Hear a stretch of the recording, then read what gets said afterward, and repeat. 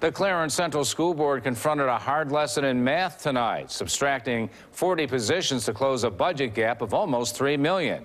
News 4's George Ricker reports that translates to about a dozen actual layoffs.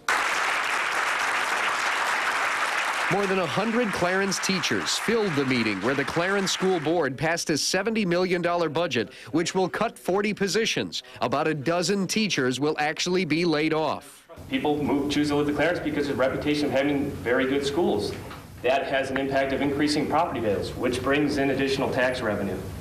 And if that reputation begins to deteriorate somewhat, again, you could be backtracking. I'm willing to have my taxes raised to not lose teachers, to not lose programs that are really important to me and many, many other Clarence residents. Every slice, every teacher that you take off is a slice against the quality that we have here to offer in Clarence.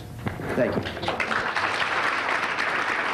For Superintendent Thomas Cascio, this will be his last and what he calls the hardest budget he's ever dealt with. He says part of the reason for the cuts is that enrollment in Clarence schools has actually declined in the past few years, for the first time in decades. Also, state aid to the district is down almost $3 million. The school board is filling this hole by using surplus funds and raising property taxes by 2.8%. Only 25% of the total population has children in the public schools. So there's 75% of the residents of the community, including senior citizens, that have a different opinion about raising their taxes.